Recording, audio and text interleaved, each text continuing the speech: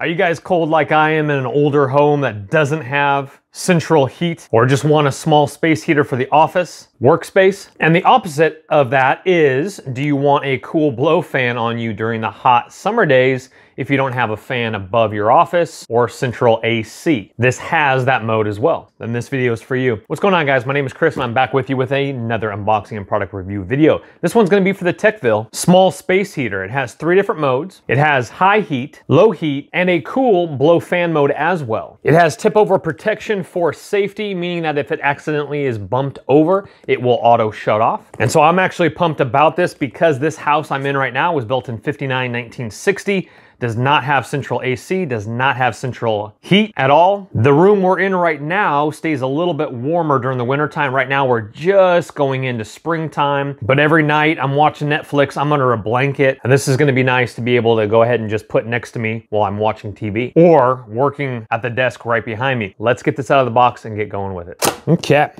so obviously it's gonna be a simple device, but let's go ahead and get it out. You do have your user manual right there. And pulling it out, we have our heater with cool blow fan as well. Let's go ahead and get you a cord length here before we do set it up and use it tonight. So cord length from about this right here, guesstimation to the end of this is about 6 feet or so, guesstimation. And while we're on the back side, let's go ahead and look at the fan here. And the top with your sticker there, your bottom. Now this is gonna be your safety feature right here. So when this is knocked over, and that is out pressed like that, it will automatically turn off. And you are looking at 120 volt, 60 hertz, 1500 watt. And coming up to the front, nice little grill on there like that. Obviously low to high, all the way around. And off, cool fan, low heat, and high heat up here in the completely right position, going back to 0 there. Again, the second one is gonna be the cool fan, low heat and high heat there. And for power consumption before we do use it tonight, let me show you this. We're looking at, again, we already mentioned 120 volts, AC, 60 hertz. Power consumption on low heat is 900 watts. On high is gonna be 1500 watts. And just like all my videos, guys, in the description box below is gonna be this exact same heater. Go ahead and read more about it. Pick one up yourself. You guys in the UK, I will have you linked below as well, if not one very similar to it. Those links are again in the description box below. Well, I'm really enjoying the heater. I do have it on the 1500 watt, and that feels very nice. I might even kick that down to the low setting here. Just watching my projector, a little disc golf here. I do have the blanket on as well, but overall my first impressions are spot on, fantastic, really enjoying it. And the fan noise is very minimal. I have my speaker on my projector kicking out the back right here, and if the camera's picking up the fan, I'll be quiet for just a second. So this fan is just a little bit louder than my projector fan, but I'm watching disc golf. Of course, the speaker is right here.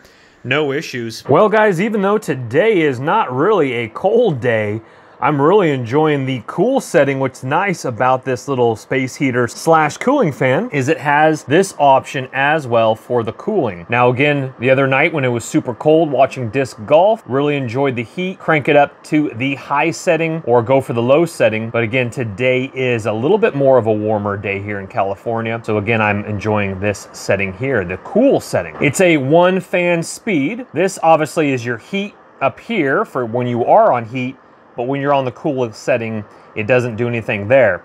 But same thing applies for the trigger button on the bottom. If this thing gets knocked over, it turns off when the foot pedestal is triggered and then it goes right back down. So let's just go ahead and show you. Here's low heat again. And then you go ahead and crank it on up there, be able to produce. I'm not gonna keep this on for very long, but again, very nice and quiet for when you are watching TV. I'm in the office here doing some work, so it's nice to be able to plug that in right on the desk, either cool yourself or heat yourself. Guys, very nice. I really enjoy it, and I think you will as well. Look in again in the description box below the video for this exact same space heater slash cooler. That is gonna be in the description box below. Pick yourself up 1 or 2, a couple as gifts. Please, just like all my videos, don't go into debt for anything that I do make a video about, but if it intrigues you, go ahead and purchase on away. Hit that thumbs up button if you wouldn't mind as well, so other people can find it, and it helps the channel out. I appreciate you guys. Also subscribe on your way out. Those links, once again, are in the description box below. We'll see you on the next video. Take care, guys. Bye-bye. Let the party stop, guys. Hit one of these videos, continue to watch, and we'll see you soon.